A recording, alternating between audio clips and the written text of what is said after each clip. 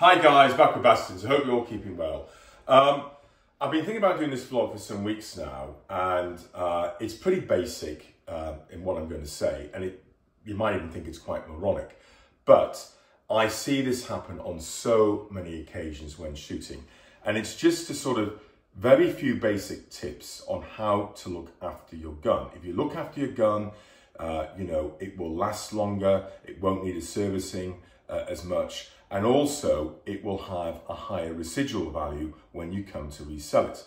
So the first thing, what I would say, is go out and buy a gun sock when you store your gun in a cabinet. I see so many people put the guns in a metal cabinet.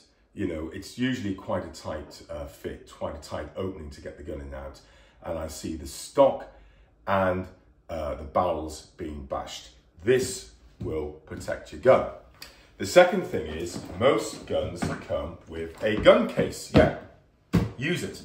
Manufacturers provide this for a reason. So when you're going shooting, put your gun in the gun case, put it in the back of your 4x4, the boot of your car, and when you've shot, disassemble the gun, put it back in the gun case and travel with it.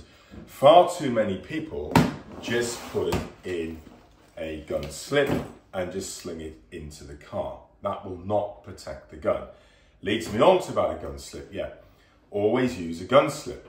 I go to many shooting grounds and people don't bother with a gun slip. They put it in the gun rack, and the gun rack is invariably metal or it's wooden, and it's not particularly well protected. You know, it does end up with the gun being scraped.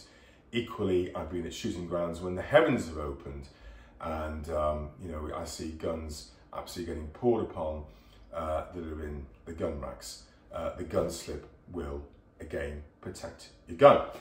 And the final thing is, always clean your gun.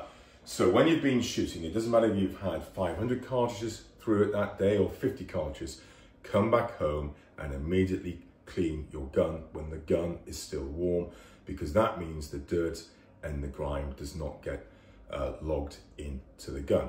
Now they're very, very basic approaches, I should say, I know, just to looking after and maintaining the gun.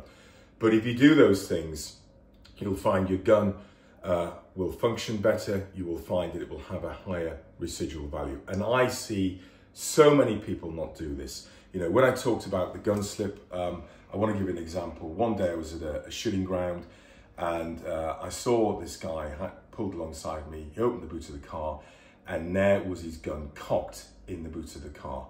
You know, put it in a case, put it in a slip, use a sock, and always clean the gun too. Stay tuned.